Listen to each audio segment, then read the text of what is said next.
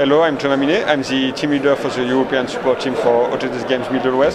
That's middleware for AI such as Kynapse and for animation such as Humanity. Here, I'm going to show you a bit what the runtime part of Kynapse looks like. So in this demo, we have a bunch of guys who are trying to get inside the castle, but there is actually no way in. So what we're going to do is add a few ways in. For instance, here, we're going to add a ladder so that some of the guys will be able to try to get inside the castle to take the gold. But I think that's actually the only way in, so we are going to have a big traffic jam here. So what we're going to do is add some planks here and grab up the guys here to actually make them use the plank. We can also add a few more ladders,